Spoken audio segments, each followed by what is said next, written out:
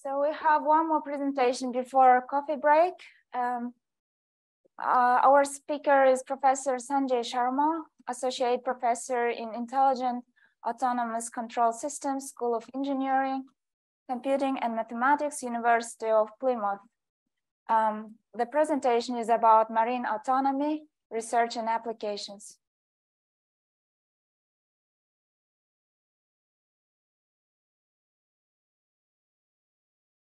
Thank you very much. First, I'd like to thank the organizing committee for organizing such an useful event. In the morning, we went to see the coral reef. And when I was seeing the coral reef, I was also trying to observe, which is the rarest coral reef here. So I realized it's a blue color. That's my tie to reflect that. And I've learned so much about coral reef just in 2 days. I could not believe that they can contribute so much in our ecosystem. Because as an engineer, we always talk about machines. I know after some time, it will be overpopulated and it will create problem.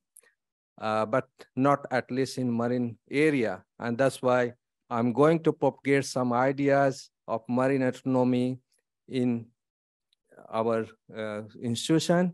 We are doing some research and application in marine autonomy. So my name is Sanjay Sharma. I'm associate professor, as already pointed out. I'm also head of autonomous marine research group at University of Plymouth. And these are some of the vehicles we are using to collect data and prove our concept.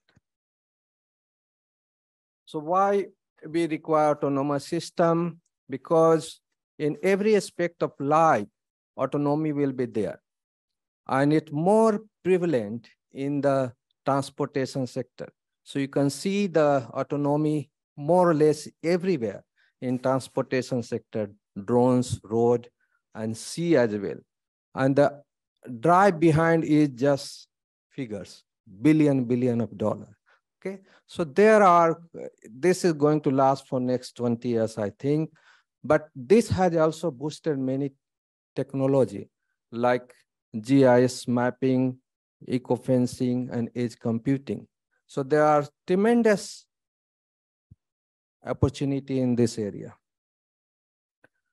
So why we want to do research in marine autonomous system? Because there are tremendous use in both in military and civilian. And then the technology has advanced so much that we can think of using some machines, marine machine, which will be like a superhuman. And like if we have many superhuman working together, we can get the work done, something which we have not thought before.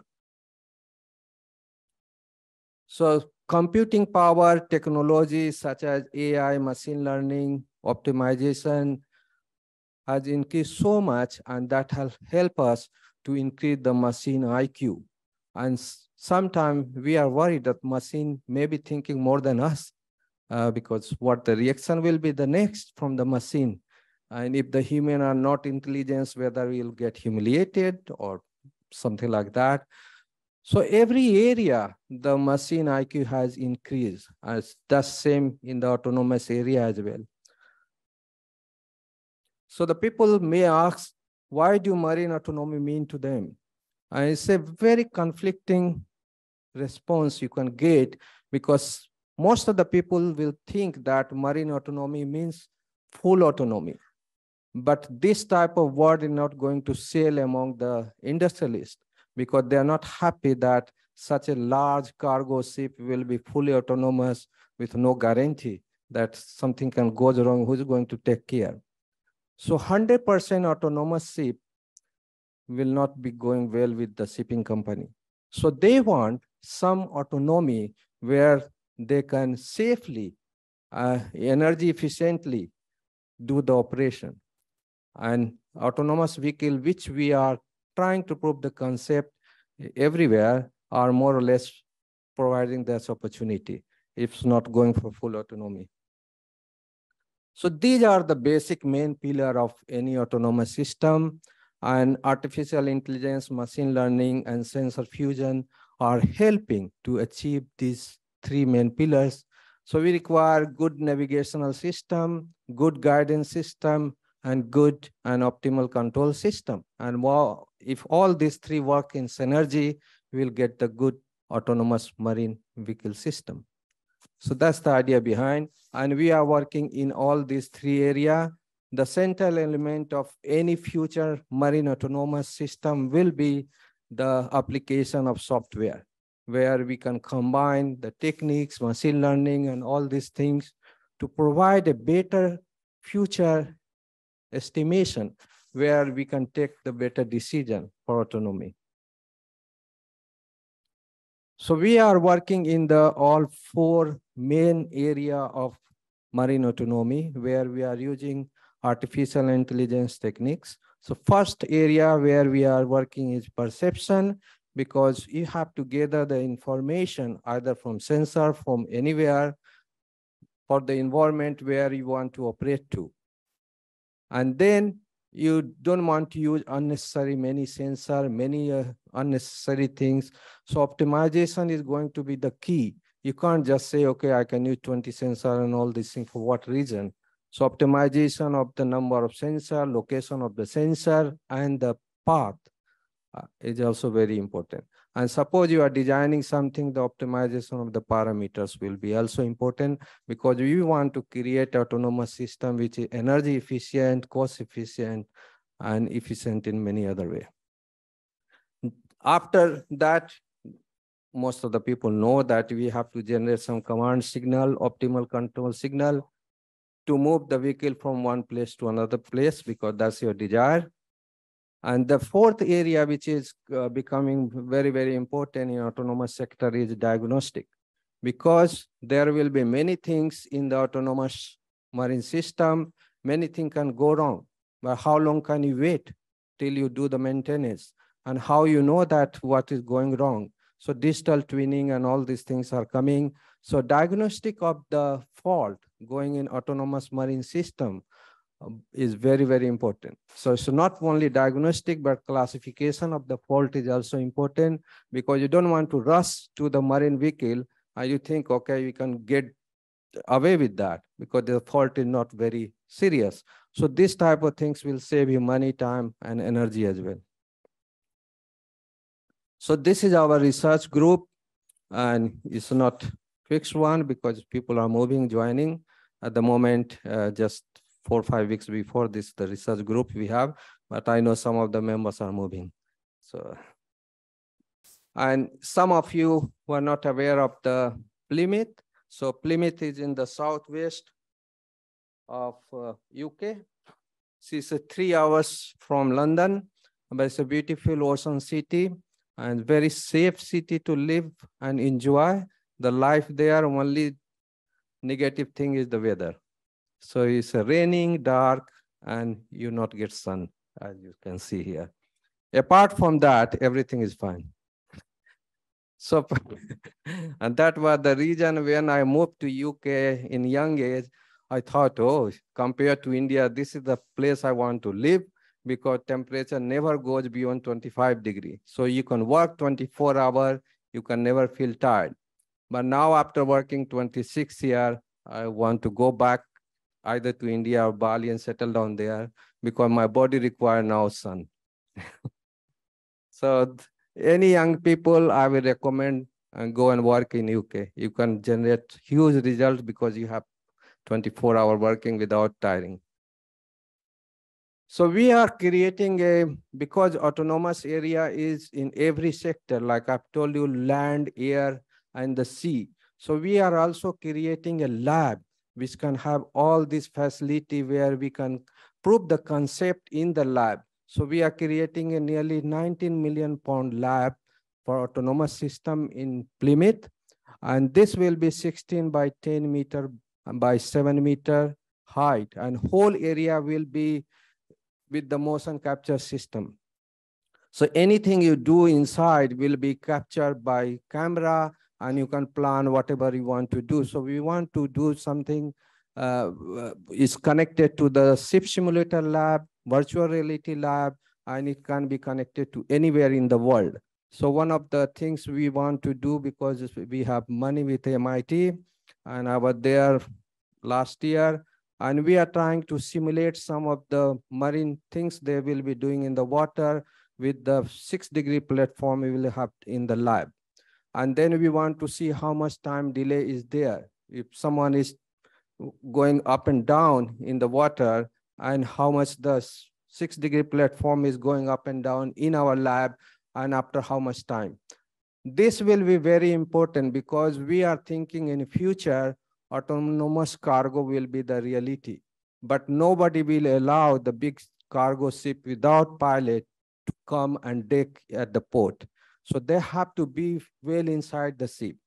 So what the people can do, the people can hire a smaller autonomous vehicle from the place, and they can operate from the place they want to. So suppose American ship is coming here, some American company can hire the autonomous marine vehicle from here, Jeddah, and they will control it from there. And if they know how much time delay is there to control, so they can accurately load and unload by using the autonomous smaller marine vehicle. And that's why we are working on this time delay. Another thing we are working, which I will tell you later, and that's also very important.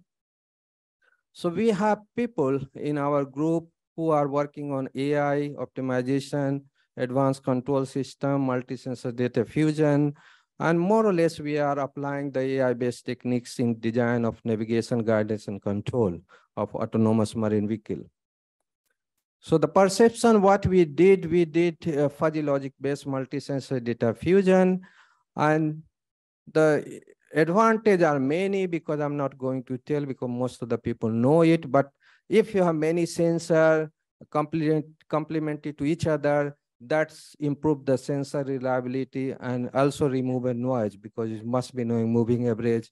You just average the last 3 and 4 data, will give you better reading than the current reading. And another thing is that because sensors are mostly noisy and it's difficult to remove the noise. So if you have made a estimation on the basis of sensor reading, then you can predict what the sensor is going to tell next. So suppose you are going to take action after 10 seconds and you know that things 10 seconds before, so we are well prepared. What action I should take. So we are ready to take action on the predicted information. And that you can also do by using algorithm. So these type of things are very important in autonomous marine area because you want to know something in advance to get yourself prepared for any corrective action. And this will save you money, cost, and tear and wear of the system as well. So this is one of the PhD done where she has done the fuzzy logic-based multi-sensor data fusion architecture with fault tolerance, where we are trying to combine the sensors together and trying to see if the one sensor goes out of operation, can the vehicle still be operating on the basis of estimated information. So you can see here there's a result, and we provide a permanent fault one of the sensor, and then because of the technology we developed, the vehicle was estimating the same position, what could have been the real position of the vehicle. So this will help because when you are operating something in autonomously in water, you don't want to get confused. Sensor go on, what the vehicle will do. It's not going to stop, which direction to go. So these are the technology will help you to keep your vehicle moving till you realize it's totally deviated, and then you need to stop it. And yesterday, I was seeing many presentation on monitoring the coral reef and all these things. And I was thinking if somehow you can get some information from the surface of the water rather than going inside, because the coral reef is not very down. Maybe they are just putting out some gas, nitrogen, oxygen, whatever is there, some marker, and then you can benchmark it in that area and create a model. And then you keep on collecting the data in future, and you say the health of the coral reef is deteriorating or improving. I don't know, because we have done this type of things for the estimating the burial depth of undersea cable. So we collected the data from the surface of the water. We never went inside. And then we use the particle filter estimation to estimate the burial length of the cable. And this one PhD done is very, very well-known theory. Is working everywhere to estimate the cable burial length of the cable. And we have done many autopilot design, which is based on AI for energy efficient desired path following. So here we get the information from sensor, we estimate it, and then we have desired trajectory to follow. And if there is any error between the two, then the controller acts on the actuator and try to move your vehicle in that direction.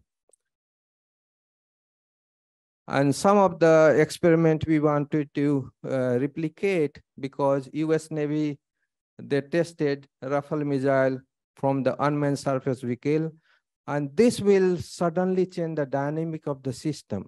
And your vehicle may be patrolling the border of any country, and you suddenly fire something, your vehicle may go inside enemy trajectory and territory, and then can be destroyed.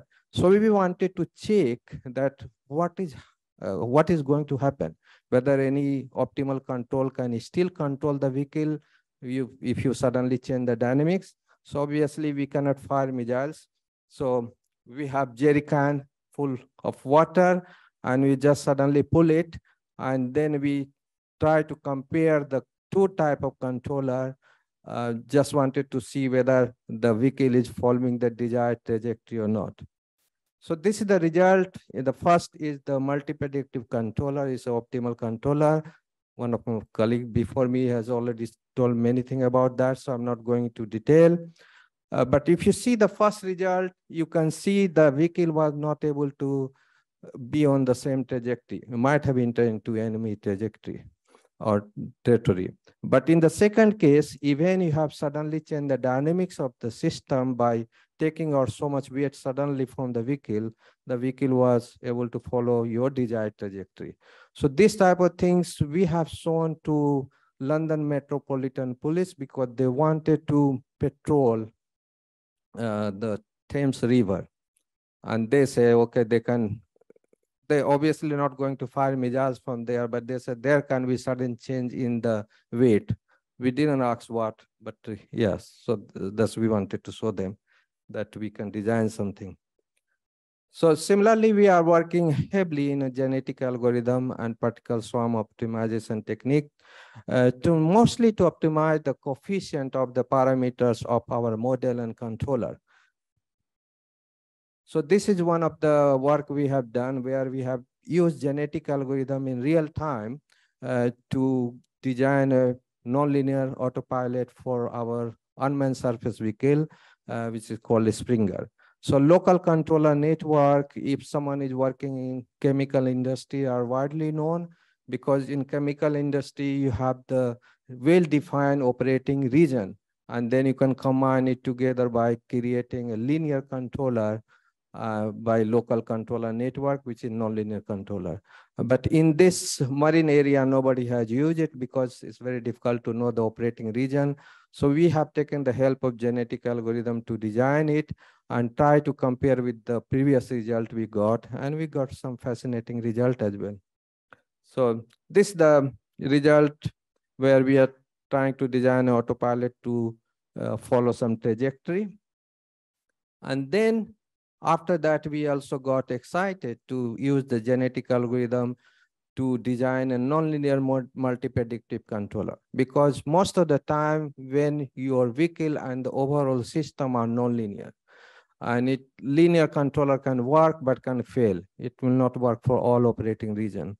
And that's why the nonlinear autopilot is best.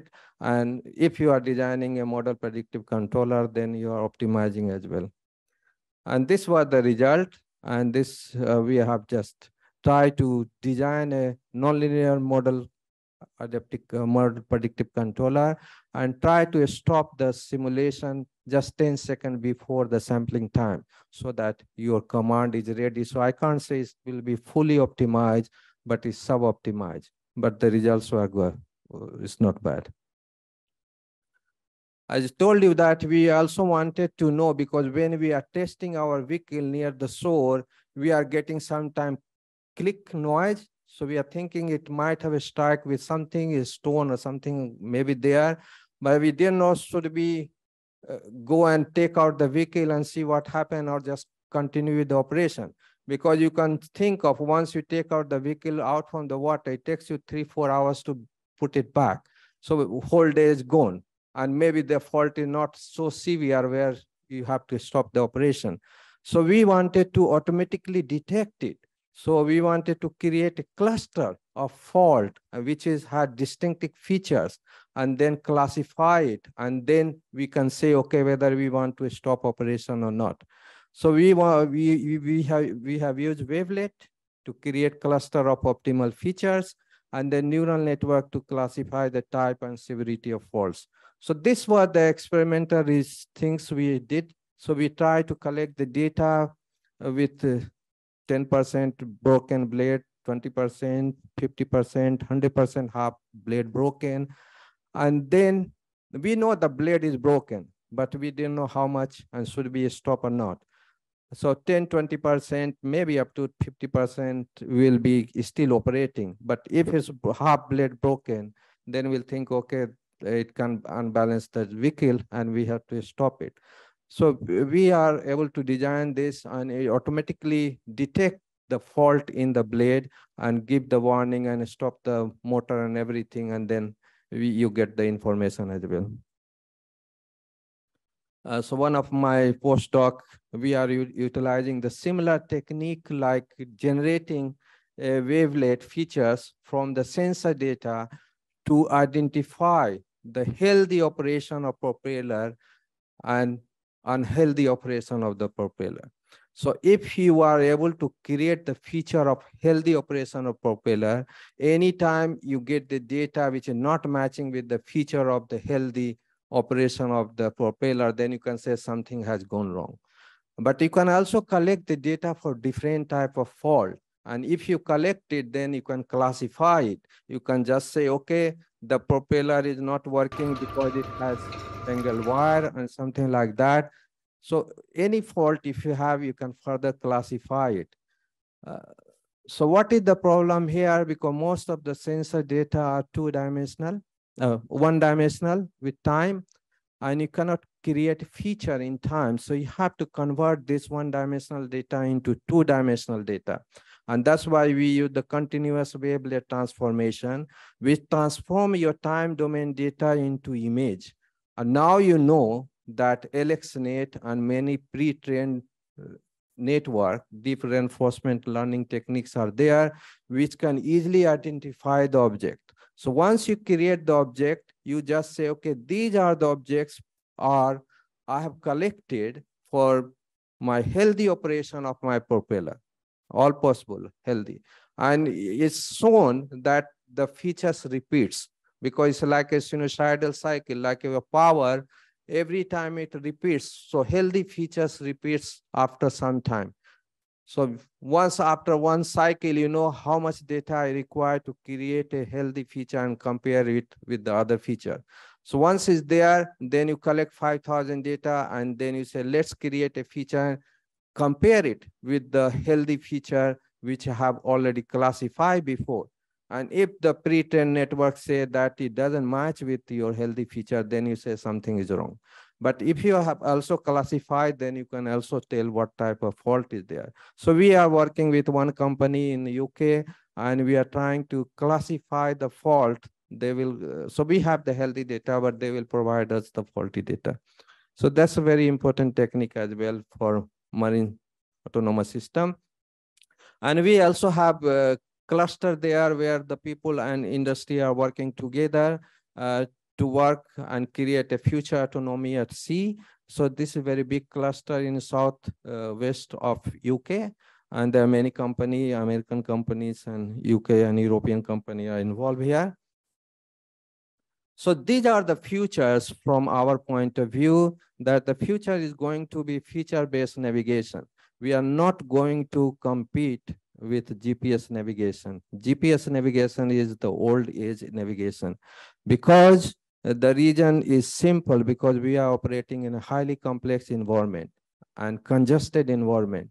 So GPS is not going to work. So we have to create some feature where we can put ourselves with respect to our surrounding, and that can help you to have a safer navigation. Even we have pilot inside, if the pilot can see this type of picture uh, on his screen and her screen, then he and she will be able to easily navigate in a congested area rather than on some point base.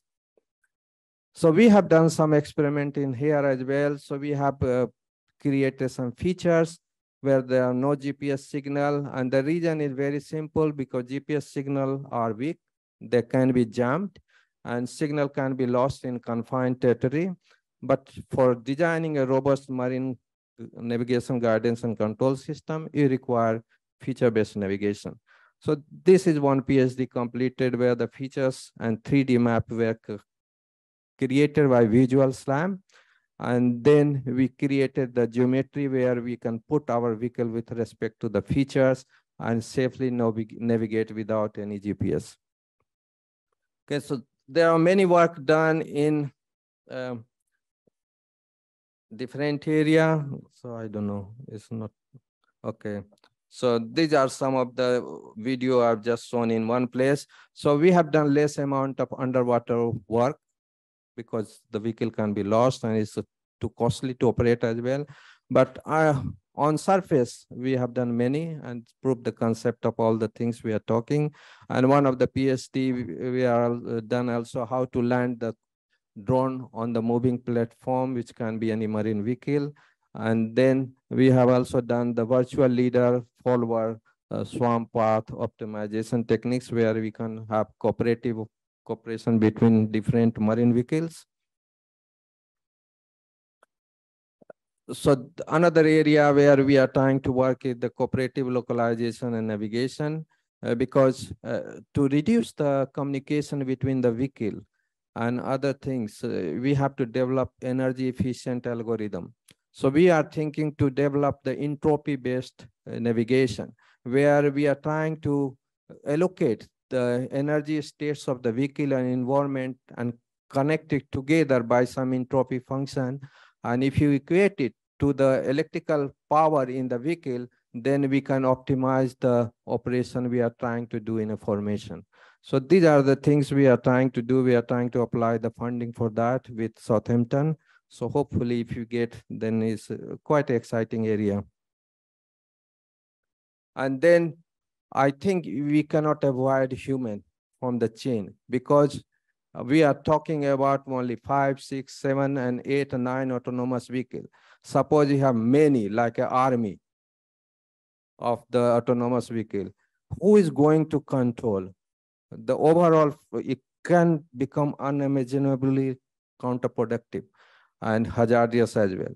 So the man should be in the center of supervisory control. Even here they are saying, okay, 10 vehicle, go this side, 10 on that side. Just a gesture of traffic control can make so efficient and energy efficient control, and the politician will be also happy because we are not removing man from the loop. So these are the futures, but there are many bottlenecks, and some bottlenecks are because of our fault. Because machine learning, we think, can do everything, but machine learning can only work if you have good quality of data. But we are collecting the data maybe for 1 kilometer going inside the sea, and then we are saying, okay, now it's good. I have designed something which can go inside the sea in a storm and any environmental condition. So these are not possible, and that's some more or less people are doing. They're not collecting the good quality of data. But we are also trying to remove human from the chain, but you know the human are creative, because machine can make a design of a horse, but cannot make a creative horse, because when you are drawing, you can make something creative there, and it may be looking like a horse, but something extra. So this type of intelligence you can also only embed when we keep human in the loop. And their lack of clear strategy, even in UK, nobody knows which size of the vehicle should be fully autonomous, which should have the autonomous capability, but the pilot inside the vehicle, and what is the rules. and who is going to pay for insurance if you are driving autonomous vehicle and all these things. So all these things are jeopardized in this area. And that is more or less bottleneck of the any technology you develop, they are not willing to accept it.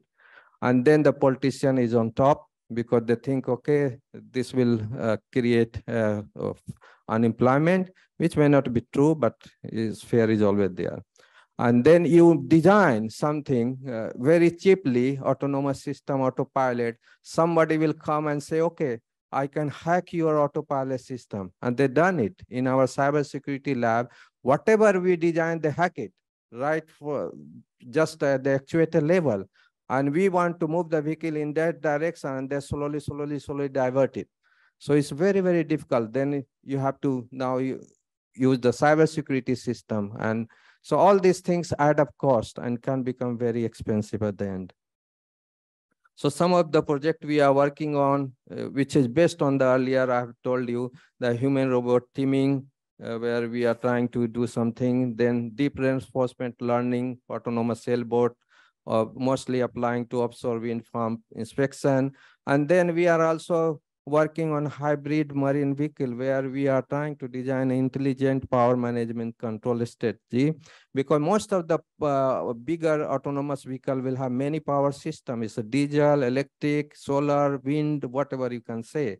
But if you are not managing it efficiently, then you are not maximizing the fuel saving and emission reduction and all these things. So we are working how to design an intelligent power management control strategy if there are more power.